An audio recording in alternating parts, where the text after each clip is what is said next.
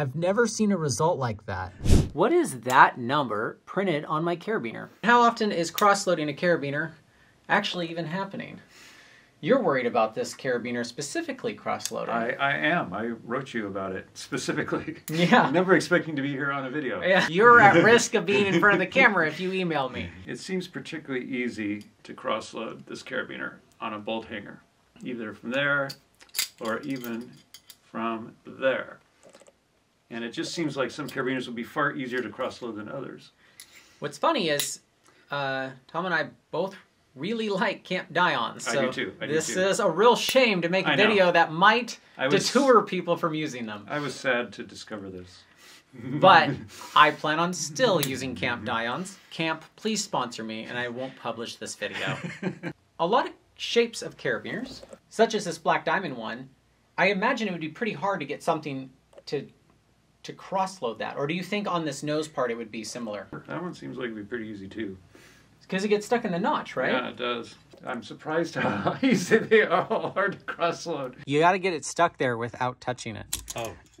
Or it's cheating. Well, we played that little game earlier. Well, you can do it that way.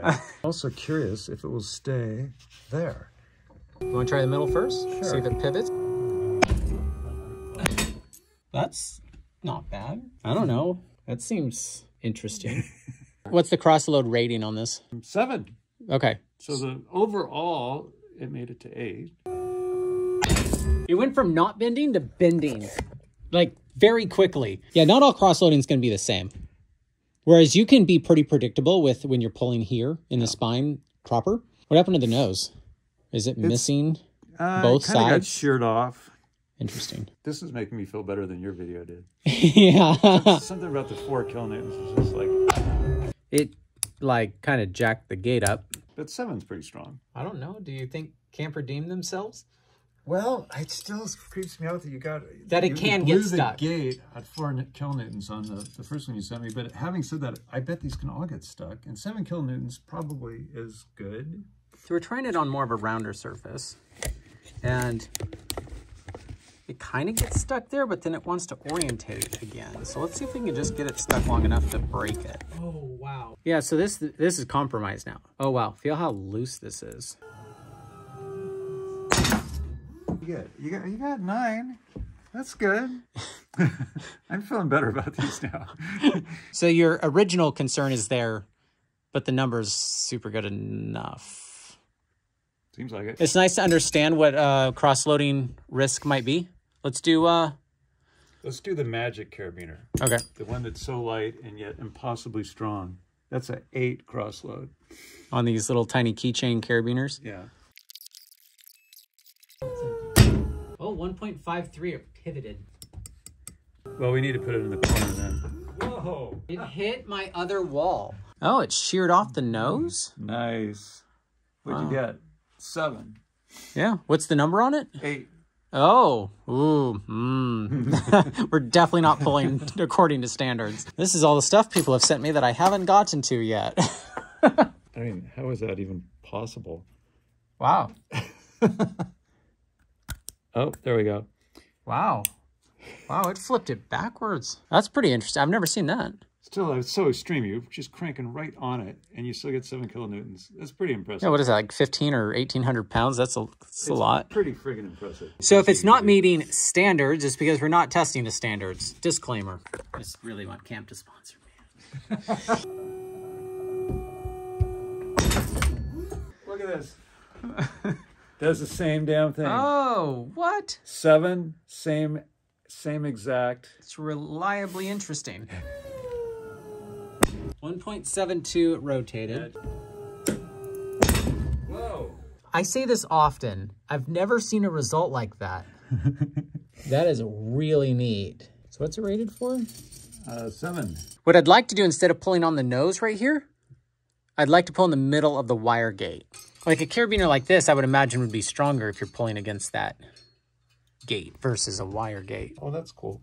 Yeah, I've never used one of these. Soft shackles, baby. Yeah, those are neat. Can't cross-load them. Another thing that's kind of neat are these industrial carabiners. Made a really fat gate. Now, I wouldn't want to climb with this, but it was pretty neat when I was taking my Sprat Level 1 class to see what this is. 16 kilonewtons. I really like that carabiner, but Yes. should we cross-load that one when we're done? Advantage is awesome. You know, some people don't like it. It didn't rotate, it deformed the wire.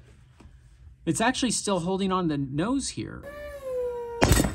Yeah, it went to 11. It's only rated to 7. That's actually way better than I thought. These are nice carabiners, these GMM Phantoms. I've always really liked these. Let's try it with the bolt hanger and see how strong it is. Oh, that broke. I'm surprised that stayed, actually. I am too. It looked like it was going to fall right off of there. Oh, here's the other part of that nose that from the Well, that really interesting one. You should have plexiglass on your brake test machine.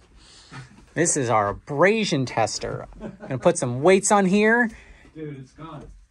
And a thing right here for it to rub. It's gonna be awesome. Is it more curvy on the spine now? I don't think so. Oh, wow. It's not that much different. Maybe just a little. Wow. Black diamond. I think that's the real light one. This says it's an 8. Oh, they're bragging a big game there. Yeah. Gate flipped around again. Oh, wow. I've actually never had that happen before. Oh, that's because I wasn't here. I love this. This makes me feel better about everything. That's the goal. Oh, 0 kilonewtons. Oh, yeah. This doesn't stay easily, which is a good problem to have. I've heard that they'll put a collar right here that they screw and clamp on. Collar clamp. Collar clamp that keeps it in place. And they'll like jimmy rig the gate. It's kind of crazy. What's kind of cool about the wire gate is it stays in place the entire time. It is rare that carabiners break right there. Obviously, I'm not usually pulling on them in this way. I definitely thought wire gates were going to be way worse. These say 8 also. Well, that's a big claim. Like I ran out of Lieberbeaners in Red River Gorge and had to buy a bunch of these. Oh, yeah. Jesus. That's why we have a shield. Yeah, that was rated to 8 and we only got 7.35. Oh, man. Get what you pay for, right?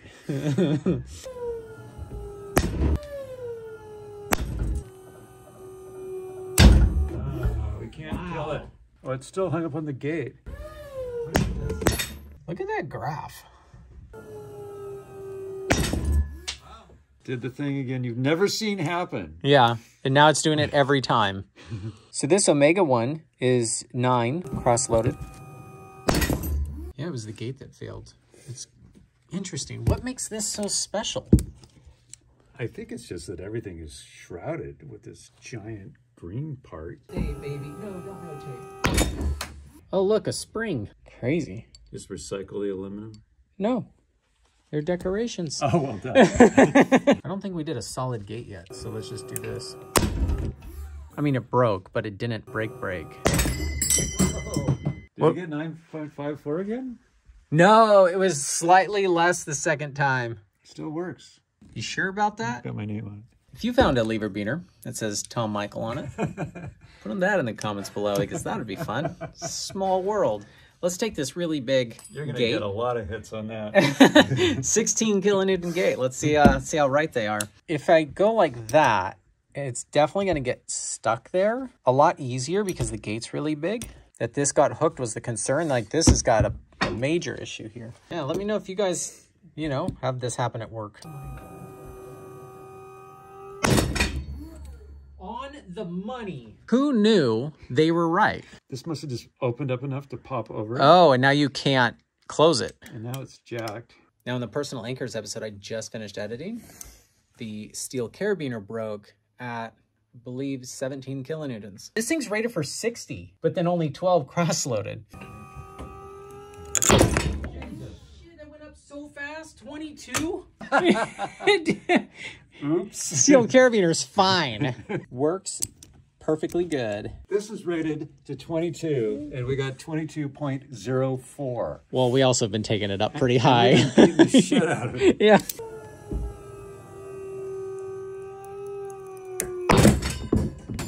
That's why we have a shield.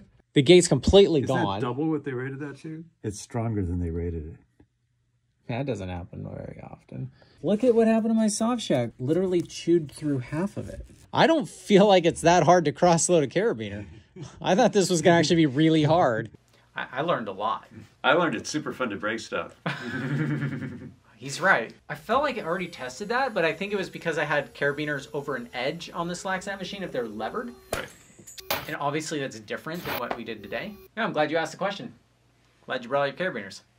Like you said, it's easier to cross-load carabiners than expected, but they do seem to be strong enough. If you're curious what happens when you put multiple carabiners in one hanger, it's one of our most popular videos, ironically, on this channel. Has over 1 million views, and you should go check that one out next. Dang. That thing got trashed.